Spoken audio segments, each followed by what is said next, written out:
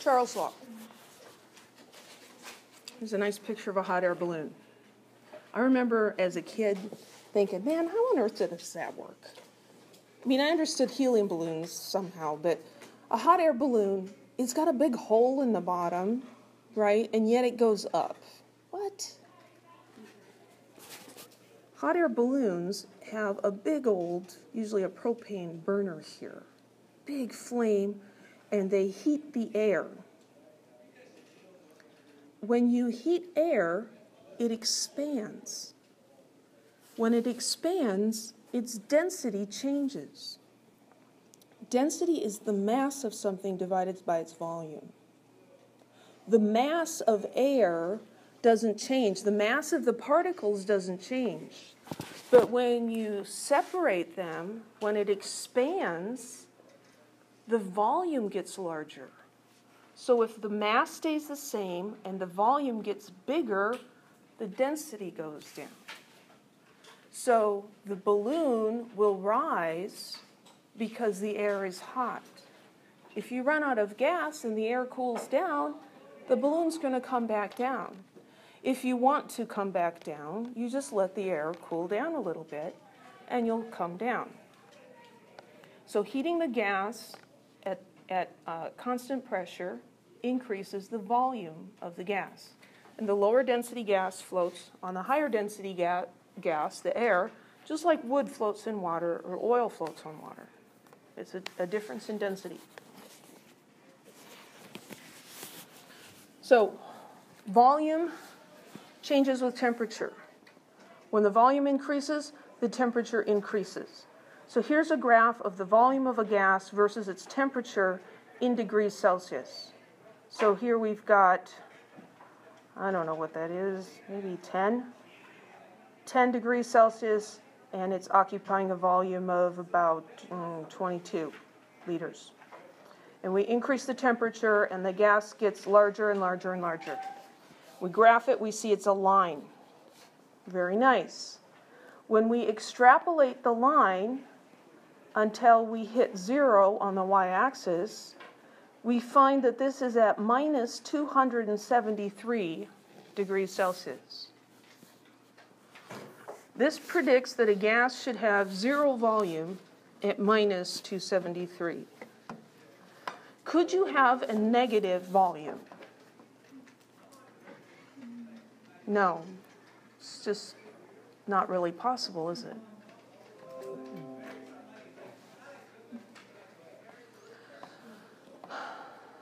My computer has a mind of its own since I upgraded to Windows 10. Yes, thank you. I haven't figured out how to turn that off yet. So negative volume is impossible. So that means that minus 273 is the lowest possible temperature. So we call that absolute 0. That's the lowest you can go.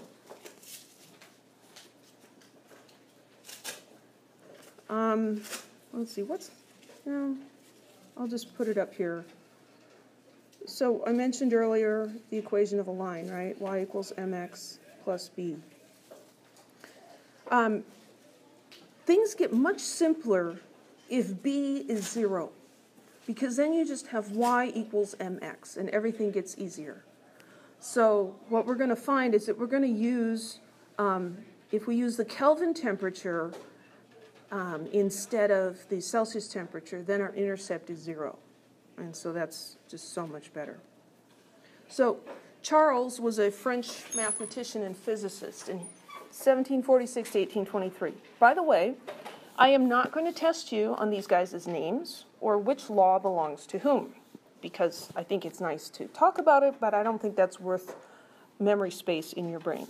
So he looked at the relationship between the volume of a gas and its temperature.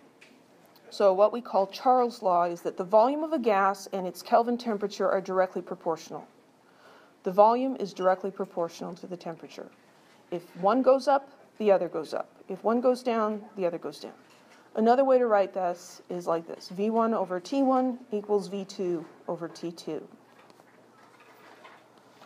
So we see that when the temperature in kelvins is doubled, its volume doubles. you have to use kelvins. And that's because of the relationship between the Kelvin and Celsius scale. It's an additive one. Kelvin is Celsius plus 273. It doesn't cancel out. If you don't understand why that is, that's fine. Just remember, you have to use kelvins.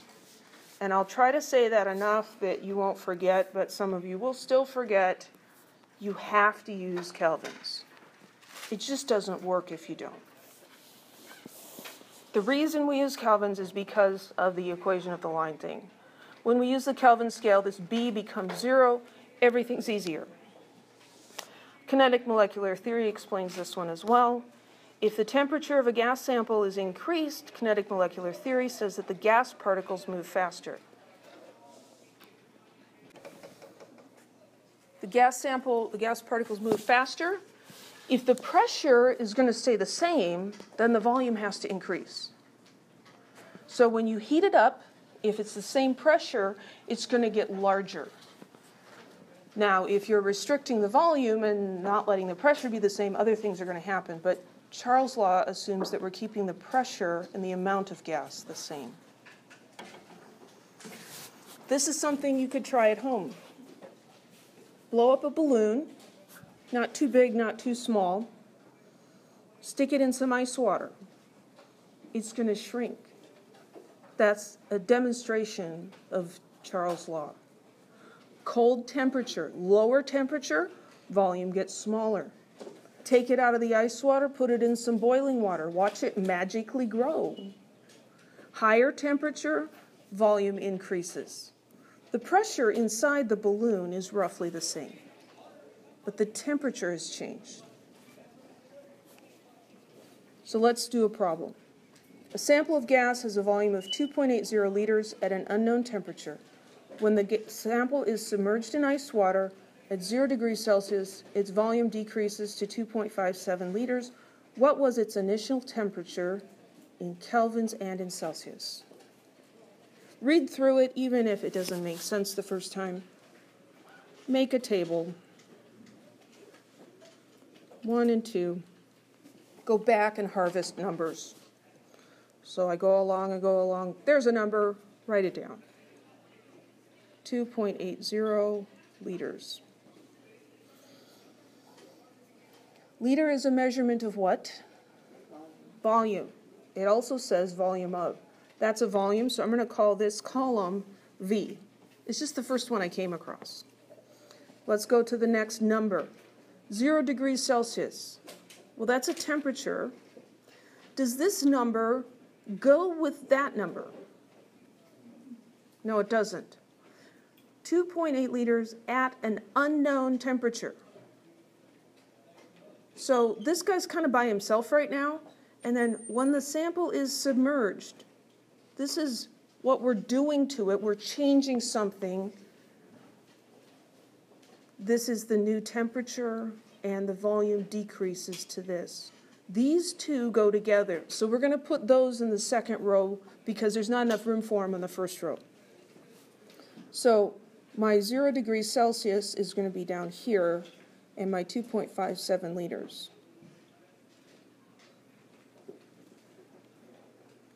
So this is my temperature. What do I need to do to the temperature? I need to convert it to Kelvin. So you should just do it right away. You convert to Kelvin by adding 273. So that's 273 Kelvin. And I need to make my table a little bigger. That's okay. I can do that. And that's temperature. I already wrote that. Now I've got my table full except for one blank. I'm going to go look and see what are they asking me for. What was the initial temperature? What is this unknown temperature? So that's going to be T1. So the equation is Charles' law, and that's V1 over T1 equals V2 over T2. Would this equation work if I put in T2 equals 0? No, it would be undefined. You can't divide by 0. You can't use Celsius. You can't, ever, for gas laws. So what am I trying to find? I'm trying to find T1. Lots of mistakes when people rearrange this equation for T1. Fractions mess people up. So what we're going to do is we're going to get rid of the fraction first. It's not the fastest way, but it's only a little bit longer, and it'll get you the right answer. If you can do it otherwise, feel free. But we're going to get rid of the fraction in here because it's confusing. So we're going to cross multiply. I'm going to take the T1 times the V2, and that's going to equal the V1 times the T2. So T1 V2 equals V1 T2. This is easier to rearrange. So I cross multiply to get rid of the fractions in the equation. So I'm going to solve for T1.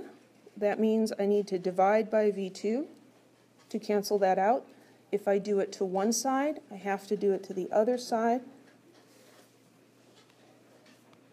And so I end up with T1 equals V1 times T2 divided by V2. Especially on an exam, take a second and make sure you copied it right. Then I'm going to plug in my numbers. Volume 1 was 2.80 liters. Temperature 2 was 273 Kelvin. Volume 2 was 2.57 liters. The liters cancel out. 2.8 times 273 divided by 2.57, 297.43 Kelvin, 3 significant figures. That's one answer. It wants Celsius. How do I convert that to Celsius? Subtract 273. So minus 273, that's equal to 24 degrees Celsius. You can try doing this with the temperature in Celsius, and you'll find out you do not get that answer. We'll do this one later.